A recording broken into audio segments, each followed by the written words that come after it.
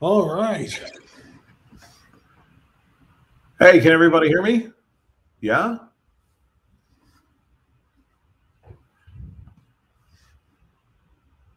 I hope everyone can hear me. I can hear you. Okay, great. Can you hear me? I can. Looks like we have some people hopping in. Tom, I'm going to find your moderator really quick. We have a straight moderator. I'll be right back. Hey. Actually, I'll just stay in here and we'll get this started. We'll get this thing hopping. Then we'll find your moderator. Give everybody a few minutes to hop in here. Adjust my camera.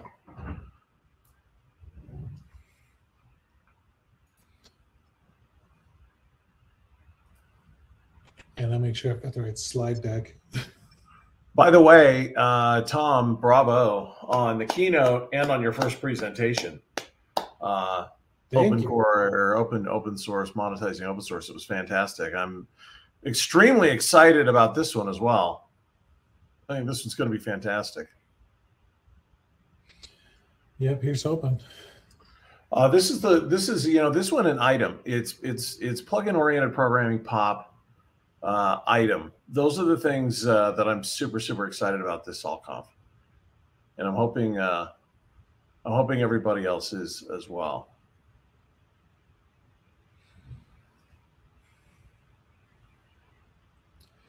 All right, yep, we should. Oh, it looks like we're getting some more people in here. Let's see, what time is it? Yeah, we should probably get going here. Hey, everybody, welcome one and all to Tom's second presentation of SaltConf. Next year, by the way, I'm very excited about this. We are actually going to devise a way to have Tom compete against himself. Presentation versus presentation here at SaltConf. If we could give him more, we would. So, yeah. I do think I ended up with probably one or two too many this year. Maybe just a couple. Anyway, welcome everyone. We're going to get started here. This is plugin-oriented programming, what the future looks like and why it's such a big deal.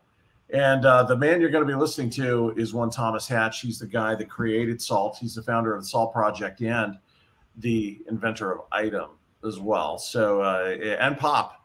Let's not forget Pop. So here he is, ladies and gentlemen. I'm going to turn it over to him, Tom Hatch. All right, thanks, Chunga. I'll give a quick shout out to Chunga. He's done a fantastic job getting SaltConf put together. Especially, we had quite a few hiccups this year, getting everything lined up. More than once, I had to remind someone inside of VMware that normally we have a team. It reminds me of that scene in Ocean's 13 when Basher is in the drill, and he says, "You know how many people managed this drill when they were making the channel? Teams of people." I actually think I had that conversation with you a couple of times. yeah, quite a few times. So big thanks to Chunga on everything that he's done. Now, you are here not to hear me talk about how great a job Chunga's done, but here to learn a little bit more about POP. Now, POP is plugin-oriented programming. Now, I've been talking about POP for, frankly, a few years now. We go back in time, and I started talking to people about POP. We introduced it at SaltConf 19 as a new open source tool. If I'm perfectly honest, we had a lot of distractions in 2020. A lot. Some shared, some not shared. And a lot of POP development as well as item development, a lot of development on the things that we announced in 2019. Got a little sidelined. The pandemic gave us a lot of, how do I put this, social and economic distraction. And so I'm really excited to say that after the VMware acquisition, there was a renewed interest in some of these R&D projects. And we were able to come back and circle back around and refocus on some of these R&D projects. To be honest, we've only really been able to round up really heavy resources for these projects in the last few months. And so I can't tell you how excited I am to, one, see some of these things that I had started working on early on, a few years ago, start to see the light of day again. One, but two, how much benefit, to be perfectly honest, having a bit of a cold spell has had for these projects.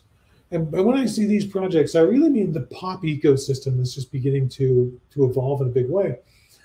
With projects like Item and Tiamat and Heist, because what we're looking at here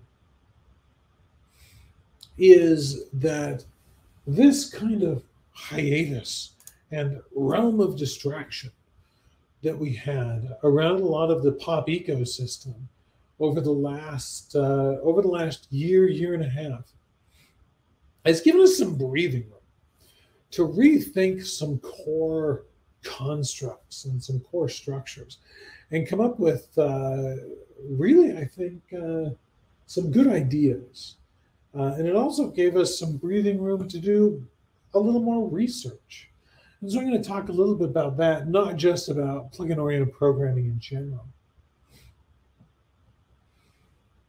The main benefit of plugin-oriented programming is that this is a programming paradigm and style that allows for a code base to be externally augmented, meaning that other people can extend my code without my approval.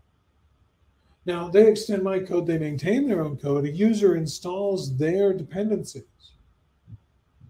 And that external piece, they're able to extend a single code base in the same way that people are able to extend libraries for something like the Python language.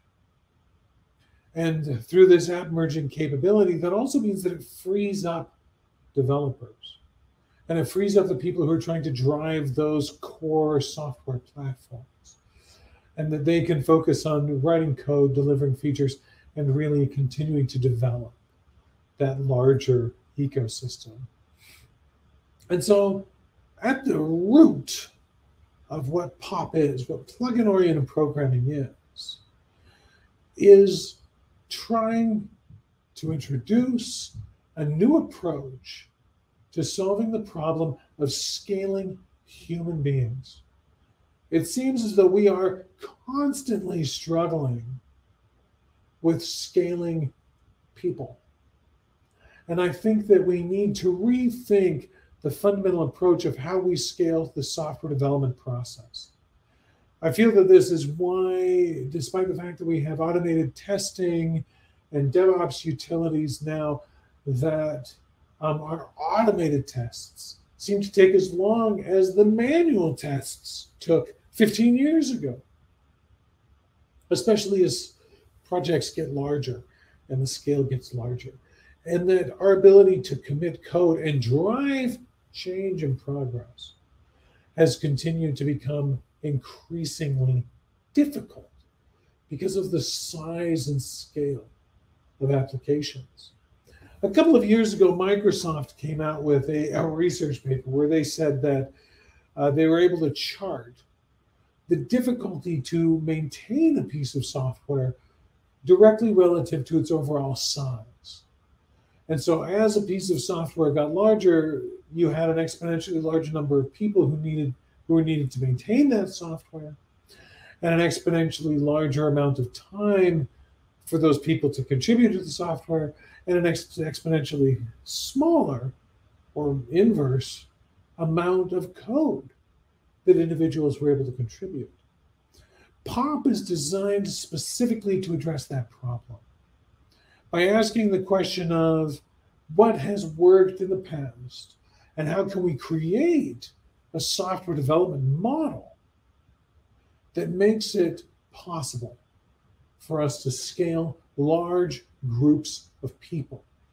What can we learn from open source software? What can we learn from highly distributed systems when we are able to look back and say that a certain system is able to deliver an end product, an end result with significantly less resources than other models? And how is it that we can reproduce this in a more reasonable and scalable way? And so the first thing that I wanted to do was look into the past, and I've got a picture of the great genius Dennis Ritchie here.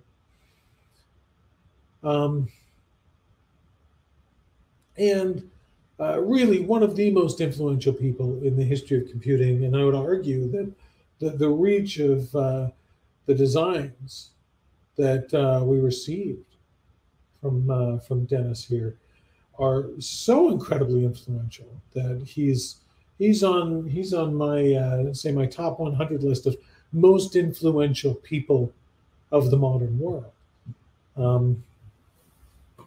But one of the things that he did that was so brilliant is that he created something which could evolve into the Unix philosophy. That idea that software components should be small, reusable, repurposable, and that they create a larger stack. Now, me saying this today in the world of software projects that sometimes are pushing billions of lines of code, billions of lines of code, it sounds ridiculous to think that we should be able to make compartmentalized code. But the most reused and successful software that is currently developed and distributed today is compartmentalized code, and does still follow many of the core principles of the Unix philosophy. And so we need to be able to think about ways that we can continue to have human scale, because there is no way that the available people in the world are going to be able to keep up with the overall software demands that currently exist. If we continue working using paradigms and models that require such a significant individual commitment, instead of allowing us to have rapid prototyping, rapid software development, easy repurposing of software, easy recreation of componentry. If we aren't able to accomplish these things, then I feel quite strongly again that we're going to see software development slow down because of how difficult it is to maintain these monstrous code bases that we continue to build. And so the Unix philosophy is where I went back and gathered a lot of my core inspiration for what we're looking at here. But also what's happened to these sorts of projects. When we have projects that are built around low-level compartmentalization of code, then it allows us to rethink the large-scale maintenance of software. It also allows us to rethink how the growth of that software is going to function in the long term. Because again, we're able to compartmentalize. So if we step back and think about the architecture of software to fundamentally be compartmentalized, then we can create exponentially more reusable code. When we go back and we look at the early years of the object-oriented programming movement, and I'm a fan of object-oriented programming, I'm certainly not the person who's standing up saying, oh, we shouldn't do this.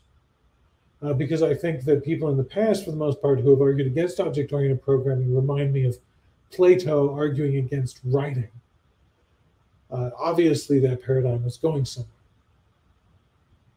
But I think that one of the things we've learned from object-oriented is that while it issues new ways to create code reuse, that the concepts around code reuse need to evolve so that we can look at code reuse in a much broader way.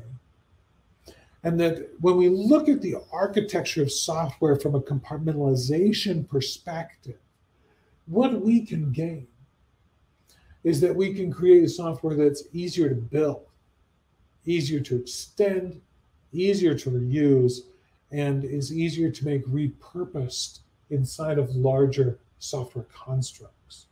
because the reality is that the way that we share code today is almost always overly purpose-built for their applications. Code is too tied to its application needs. Instead of being able to look at code and say, we need to define a reusable pattern. And then we need to create a piece of software which is applicable to the reusable patterns that need to exist inside of our architecture.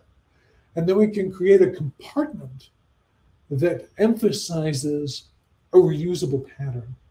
And then inside of that reusable pattern, we should be able to expose almost immediately an entire extended software stack to drive new concepts. We shouldn't even need to discuss certain distributed computing patterns because we should already have all of the tools that we need to simply turn them on. But instead, we still go back to making monolithic platforms because we have to rethink things on a fundamental layer to be able to compartmentalize our code in a way that makes it truly reusable. So I think that this approach would also allow us to create software where even these extremely complicated and distributed software stacks can dramatically simplify and also become safer, more efficient, and more cost effective and power effective and ecologically effective to run. And so what wisdom can we gain from the past? One of the things that fascinated me early on in my career and when I was in college was operating system design. That's probably not a surprise to people that I'm the kind of guy who has studied operating system design. When we go back and we look at kernel development, operating system kernel development was a very popular, very exciting area of research in the 80s and 90s. This is primarily because operating system kernels all of a sudden needed to be used for different things. In the past, it was all just mainframes, and you had a very specific, almost static way to express an operating system through a mainframe's utilization. But in the 80s and 90s, we started to have desktops, and we started to have virtual machines. And so we started to talk a lot more about operating system design. And the design paradigm that a lot of people agreed would be the most efficient and wisest operating system design and kernel design was a microservice design and microkernels. And just got a great comment, hoping microkernels become mainstream. And one of the things that made that design so fantastic was the compartmentalization of code. But what made that design difficult and impractical was that building microservice systems is a really hard thing to do. And that the reality is that Linux, for instance, is a monolithic design, but it's become much more compartmentalized and modularized over the years. It's moved as close to a microservice design as its core tenets allow it to. The other challenge that we run into is that when we design microkernels, there are so many different subjective mechanisms for intercommunication. And that we have to be able to lower the common denominator of intercommunication between microprocesses to a degree which is reliable and reproducible. And so we know that microkernel and microservice style deployments are good architecture. We know that that can drive excellent outcomes. But the question that I want to present is there a way that we can create fundamental low-level systems that express a repurposable and consistent microservice design that can be more aggressively repurposed? And again, this is what POP is all about. Because POP creates a foundation for micro designs. POP restructures code around making everything universal pluggable interfaces. One of the big challenges that we run into in a microkernel design and a microservice design is that we end up saying that, yes, we've got a lot of microservices, but those individual services become monoliths in their own right. The argument that I'm going to present from a POP perspective is that I think that we need to have a way to structure code in such a way that it's easy to compartmentalize a layer below the service layer. When we compartmentalize a layer below the service layer, then those should naturally produce services by the very nature of how they're built.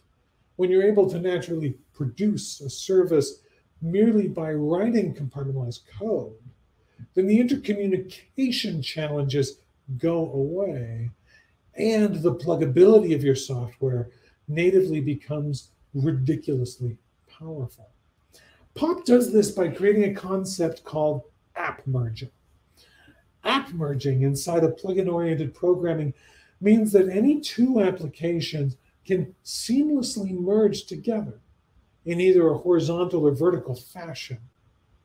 That means that when we merge these two applications together, that they are following a consistent fundamental API exchange, that they both exist in a consistent shared hierarchical namespace, and that the way that they merge means that they don't need to necessarily be aware of each other outside of their own developmental scope. This solves one of the primary problems that we run into in kernel design, because one of the fundamental problems that we have with kernel design is that you can't have kernel space and user space become all muddy and mixed. This is one of the main reasons why Linus Torvalds has banned people in the past from Linux kernel development. By having fundamental interfaces that are consistent and follow a simplified pattern, then we're able to universally absorb large amounts of code, we're able to compartmentalize work, and we're able to avoid single human bottlenecks of development. That means that we have to eliminate the barrier between app and library. This is how we think about code, though. We think about code, and oftentimes the first question that we ask is this an executable or is this a library? Plugin-oriented programming eliminates that barrier, where we're able to say that virtually all code that you write has an executable access point. And every executable that you write, because of plugin-oriented design, must be a library. So we no longer need to try and convince everyone to write libraries when they clearly are much more focused on writing applications, hence why we call it microservices, because we still think of it as independent applications. I feel very strongly that we need to break down that barrier from a low-level paradigm perspective. If there's anything that I've learned, it's that sitting down and creating a dogma or a philosophy and then telling everyone they must follow that philosophy, this doesn't work for people. It's very difficult for people, and it creates a point of friction. Instead, what works is when you simply say, oh, the design, the very mechanics of how something works drives its own progression. Then those mechanics can be used to create more machinery on top. Being able to get rid of bad practices through the mechanical design of software is massively beneficial to being able to drive a larger scale unified design. Next, we have the rules of pluggability, which I'm not actually going to go into in this presentation, but the rules of pluggability create code that is not just technically portable, but it's human portable. The rules of pluggability simply state that plugin-oriented programming creates its own compartments. and its own scopes. In object-oriented programming, we say, well, we've got objects and we have methods, and everything is an object. The challenge that I run into is that I don't feel that an object is a sufficiently flexible bag to contain all software constructs, that we need to have different bags of code that we can work with.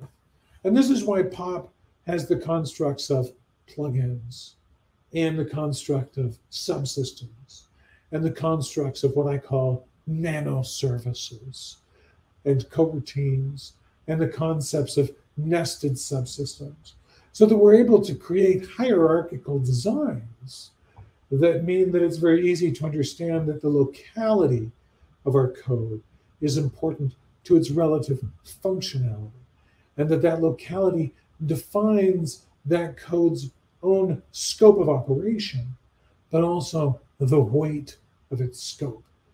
And that through app merging, we're able to have different code bases that are able to be seamlessly merged together, meaning that we can develop inside of small compartmentalizable pieces and develop individual componentry and then merge it into larger scale applications by simply following very easy rules of pluggability. That goes on to my next point, which is again that the native structure of the code enforces best practice. We do not beg a developer to follow best practice.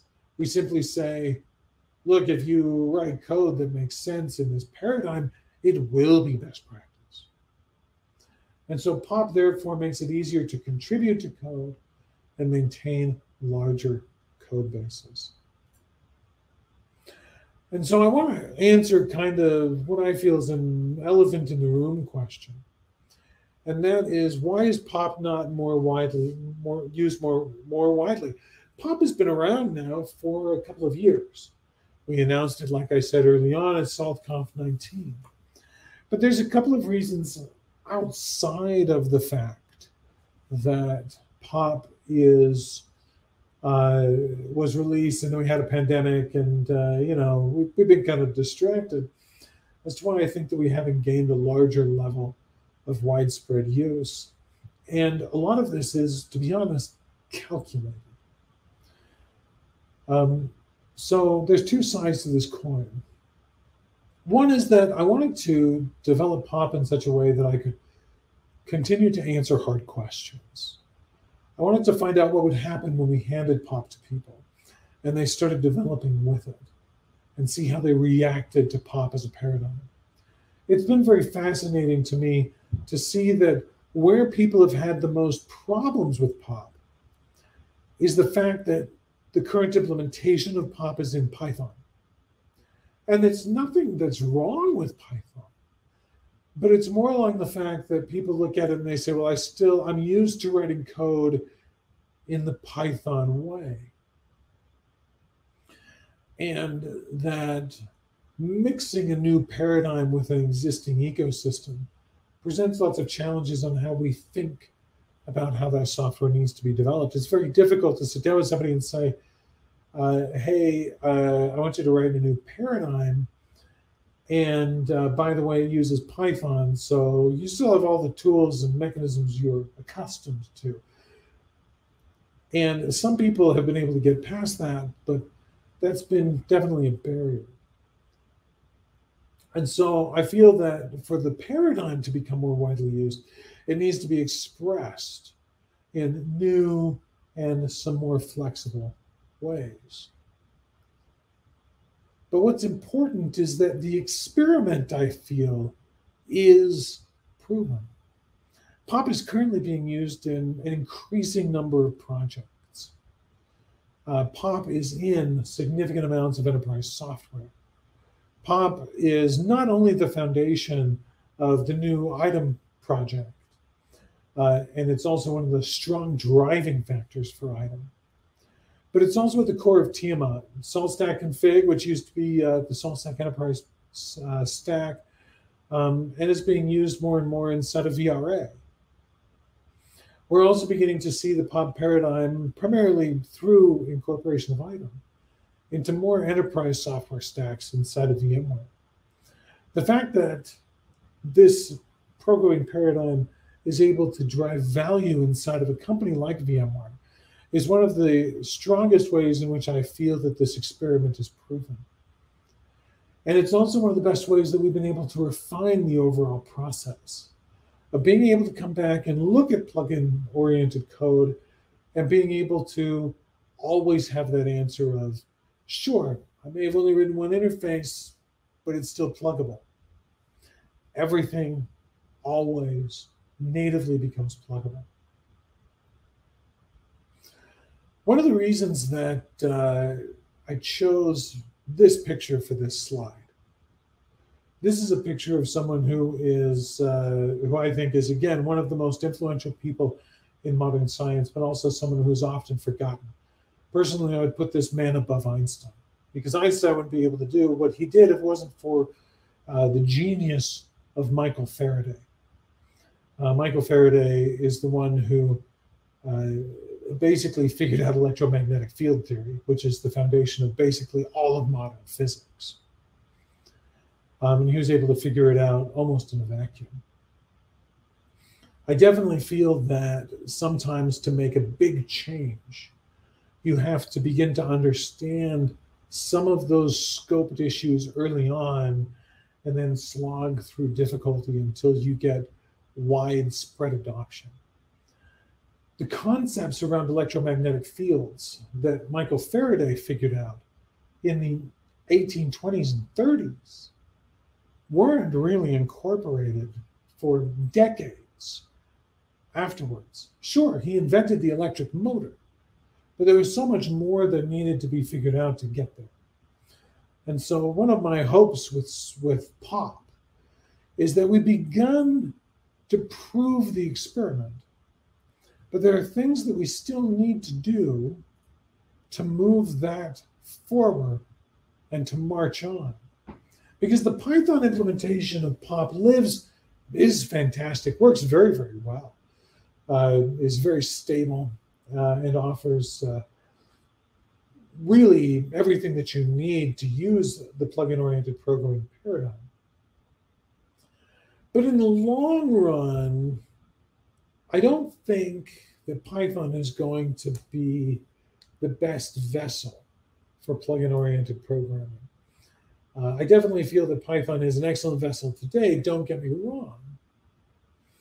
But I've been looking into a lot of different options on, well, let's just say different ways in which this paradigm can be expressed.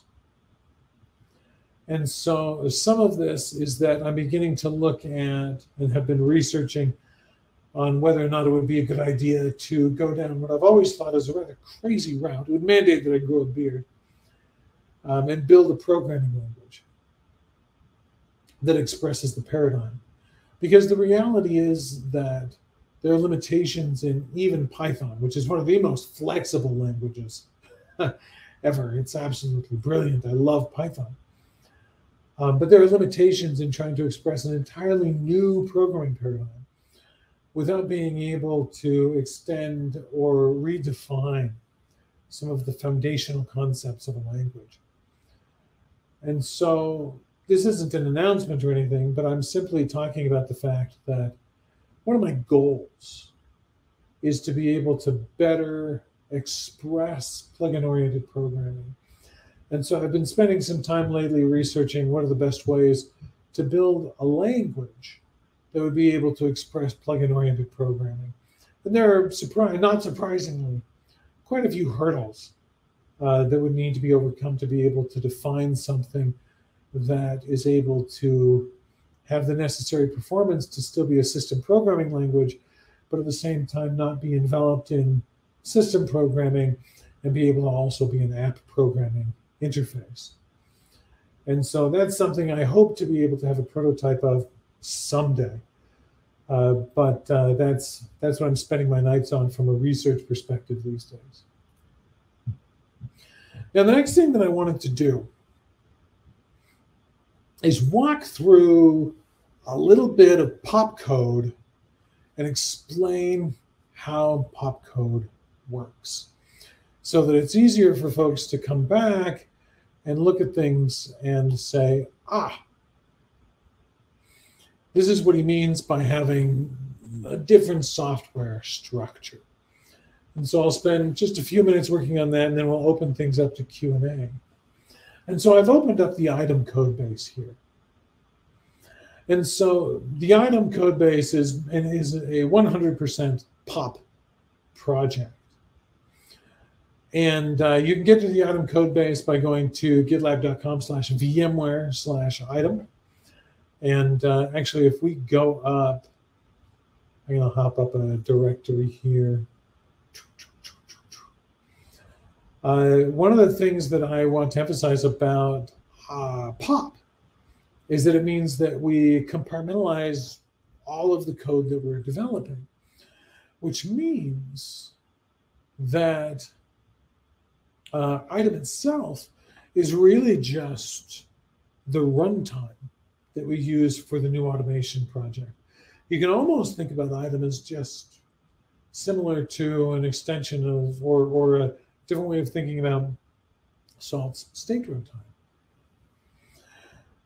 And all of these different aspects of item can be merged and extended using entirely independent repositories and entirely independent projects and entirely independent tool chains. And so, for instance, we can come in and we can look at item VMC2, which is allowing us to build VMC components that can be managed using items, paradigms, and constructs. And as we drive into them, we see that we've got execution modules and state modules. This is called vertical app merging. Vertical app merging means that we have a subsystem, which is defined in another project, and that we're going to add plugins to that subsystem from a separate project. And so you can maintain your entire plugin tool chain completely independently and then merge it into another project. There's also the concept of vertical app merging.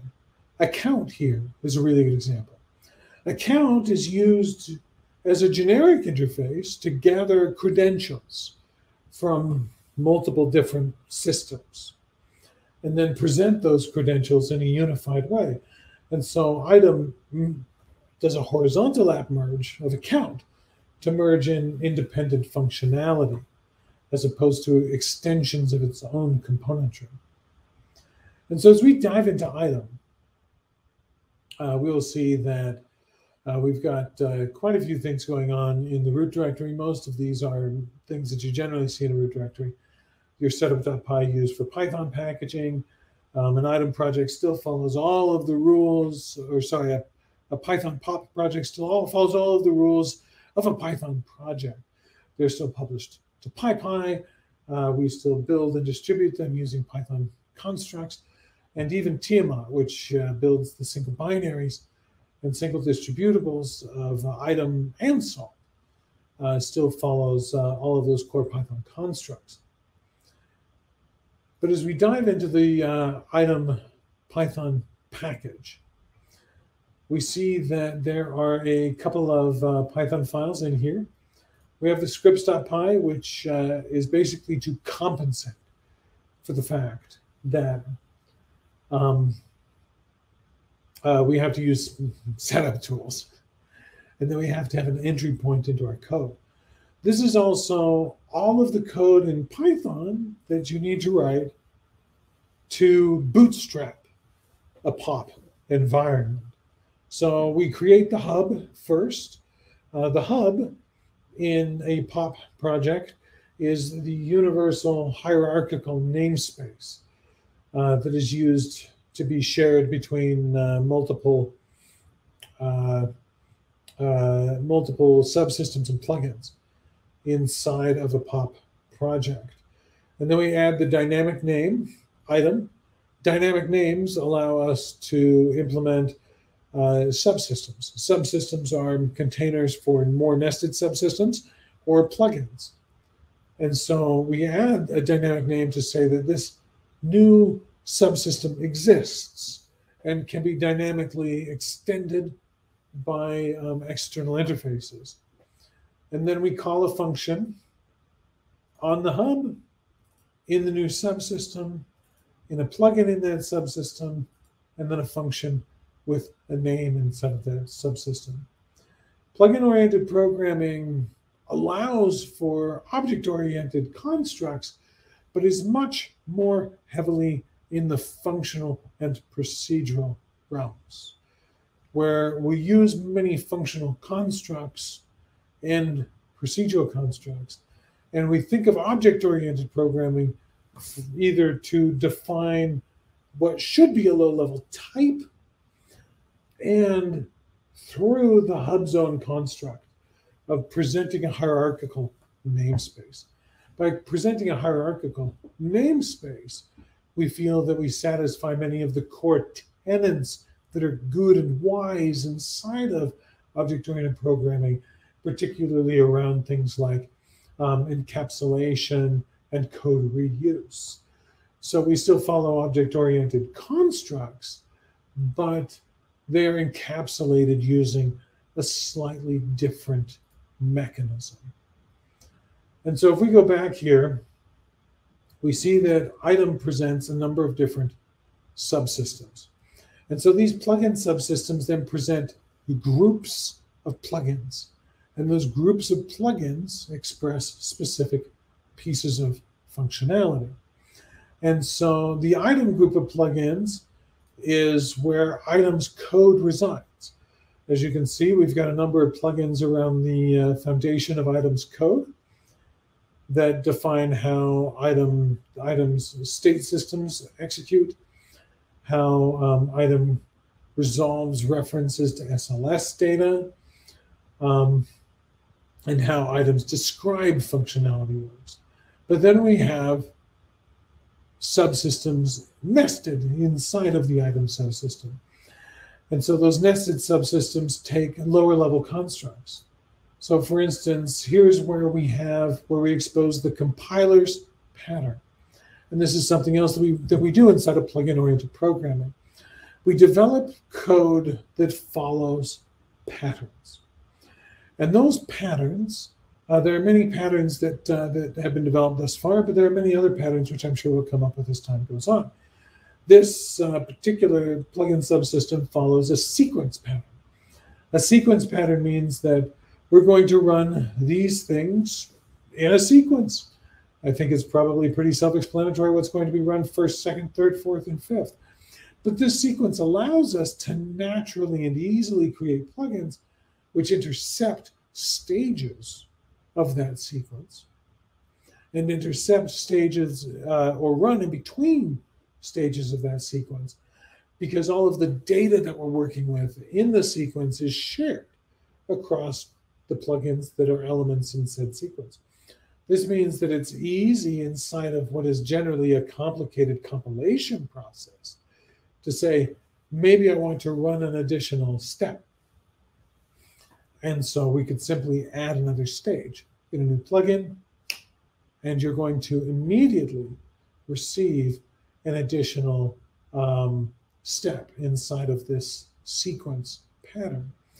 This was particularly useful here because the original implementation that I had for item had 5 stages. And it was easy to just tack one on the end, which adds a really interesting featured item called transparent requisites. Similarly, we can come in and take a look at a number of different subsystems that we have in here. So for instance, inside of SALT and inside of the SALT state engine, if we want to add a requisite to SALT, it's a very, very complicated process because requisite resolution happens during runtime and is done by using a multi-forking recursive algorithm, which is a little difficult to follow. I'm both proud of it, and it's not my favorite thing, if that makes sense. It's one of those where I said, well, that was terribly difficult to build, and I think it's an impressive piece of engineering. but at the same time, I wish that it was broken up a little differently. Inside of item, a new requisite can be added simply by adding a plugin. And a requisite plugin is as simple as defining a function that returns a data structure. So item, instead of defining all of its requisite and dependency patterns in a difficult and static way, we define rules, and then those rules get picked up by the runtime, and it actually takes less physical code. There are more files, but less code. So we're able to define a rule that says, what are we going to do with a result? Okay. Here we're able to have a rule that says result. Okay, if I define a rule inside of a requisite called result, then I can tell it that the result either needs to be true, false, or none, and what the condition is around the result. And bam, I have a requisite component. Similarly, we have something that is extremely complicated and difficult as the prereq componentry. And we can see that defining prereqs inside of item can be done in less than 30 lines of code. And so the challenge that we, or the benefit that we run into here is that the extension of the very engine can be done in a really, really simplistic way. All right. Now, I'm running out of time. I've given you a very brief overview of what some pop code looks like. And I'm going to now cede the stage and ask, does anyone have any questions, comments, arguments, or rebuttals? All right. Reza has asked a question, or two questions. Are there any use cases of POP on edge devices, IoT? If so, any hurdles for running item on edge devices? What language are you most excited for implementing POP in? I think you mentioned a few on the Hacks podcast, Zig. So the first question, POP is definitely intended for IoT design and management. Now, when we come to IoT direct system management, I would still probably encourage the use of Salt. Salt has a lot of additional tools that Item doesn't have for system management, operating system management, et cetera. Item doesn't have those plugins. Item is capable of doing those things, and there was early on in Item's design, I played with the idea of using it as a replacement or a completely new alternative state system to Salt. Item is integrated into Salt and can be called from Salt. So I guess what I'm saying is that if you wanted to do IoT design and IoT management, right now I generally lean you towards using Salt as the mechanism that's communicating with the IoT device and using Salt's overall management paradigm, and that you would want to look at Item as an additional extension component inside of it. But that's for managing the device itself. Again, Salt is very, very good and very refined at managing devices. But Item is intended to manage API interfaces. And so I do think that it would make a lot of sense to manage Item in an API interface sort of way. The next question is, if I'm going to try and make a language for plugin-oriented programming, what language would I implement it in? I played around with this a lot. I've went through and I've learned so many other languages and played with so many other languages over the last few months that my head is kind of spinning. I love Zig. I think Zig is absolutely brilliant. I think almost every language I've looked at is absolutely brilliant. But to be perfectly honest, what I'm going to do first is I'm going to implement what I think I'm going to do is I'm going to implement a transpiler in Python using POP. I kind of came to the conclusion that I think that I should use the paradigm to build the paradigm. And also because once it's self-hosted, then that would be a paradigm that would be easy for the new POP language to self-host. And so then I'm going to make a pluggable transpiler. And probably transpile to NIM first. I'm still not sure, just because that would be easy. I mean, NIM's it's a really easy target. It actually gives you an incredibly rich set of things to work with. The next question is, what background knowledge do I need to be able to read that item code? Just some Python knowledge. There is a POP book that's out there that I wrote, close to a little over a year ago. And so the POP book is a really good read. You can probably consume it in an afternoon. It's very conceptual. It goes over a few examples and POP's documentation. So if you already know Python, it's really easy to come up to speed. If you don't know Python, then learning Python's, talk about one of the easiest languages to get a handle on. The other thing about POP is that it still feels very Pythonic. And so definitely just take a few minutes, read up on the POP book, and get a feel for things, learn how POP create works. We did recently, and in preparatory to announcing ITEM in a bigger way at SaltConf and talking about POP a little bit more at SaltConf, we actually went through and cleaned a bunch of things up because we've formalized some constructs that are still a little nebulous. So the next question is, how many changes, additions to POP do you foresee in the future? So the Python implementation of POP, I don't see a whole lot of really core changes in the immediate future. I think that what we're going to see is that as we continue to play around with the paradigm, we are going to probably see a few more core features. And this is famous last words, right? But I do think that a lot of those super core components, like how contracts work, how the hub works, I don't see big paradigm changes right now. I do think that we're going to see different ways to make it just easier to develop code using POP. We've done work on things like adding IDE support, and that's been really good. But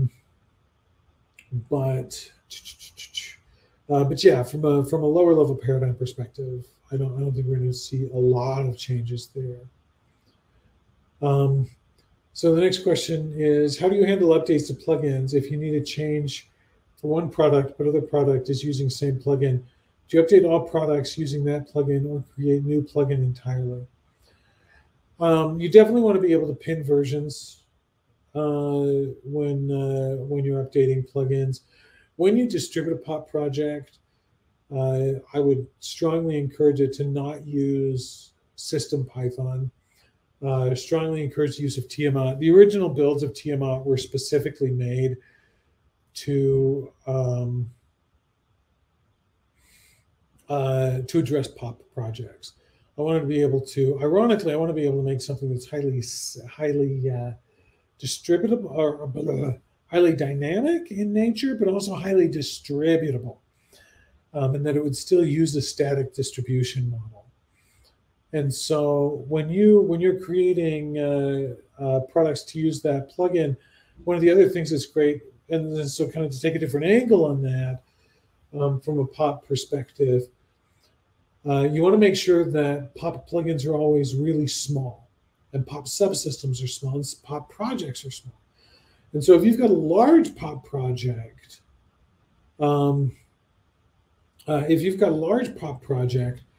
you should be able, or at least the hope, and we've seen this in general, is that the hope is that you've got a large POP project, but it's made of lots of small POP projects. And so an individual POP project should never be very big. And then when you've got a large distributable, it's really just a distribution of lots of smaller POP projects. And that distribution, when it has a debug issue, you should almost always be able to pin that down to the project that is calling another project or the called project. And then you should be able to go directly to the upstream project and debug it in a localized environment. And that I think is the optimal way to debug complex componentry anyway.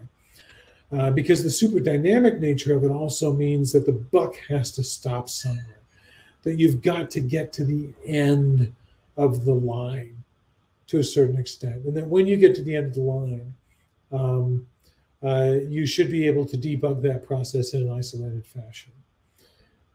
Because again, that's one of the things that I think is one of the major problems with extremely large scale and object-oriented programming, is that in object-oriented programming, the dynamism that you engage from a complexity perspective so often exists through things like aggressive polymorphism or inheritance constructs. And those are ridiculously difficult to do.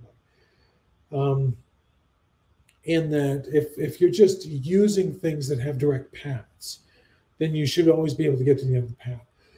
Plugin-oriented programming is all about pathing. And this is one of my core philosophies about building software in general, is that you need to be able to have an understanding as to what the path of your code is. All code must have a discernible, traceable path. And that path should exist through the complete implementation of that code and should be expressed in the physical nature of the code. And that when you have paths, you can easily chase down those issues. Okay, we are definitely out of time, although I think it's the networking hour next.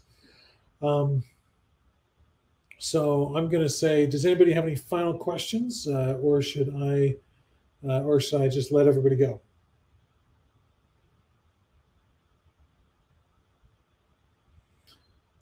All right, thanks, Patrick. We're good, absolutely, yeah. Happy to run a little bit of interference for you, everybody. We will be back after the networking hour. Jumping into the banana problem here at the same place. Well, a different session with a new link, but we'll be back again and ready to tackle any of the next things that come up. Tom is in basically every session period throughout SaltConf, so you'll get more Tom if you want it. Yeah, it wasn't the original aspiration, but it did kind of end up that way. Okay, thanks, Patrick. Adios, everyone. Absolutely, thanks, everybody.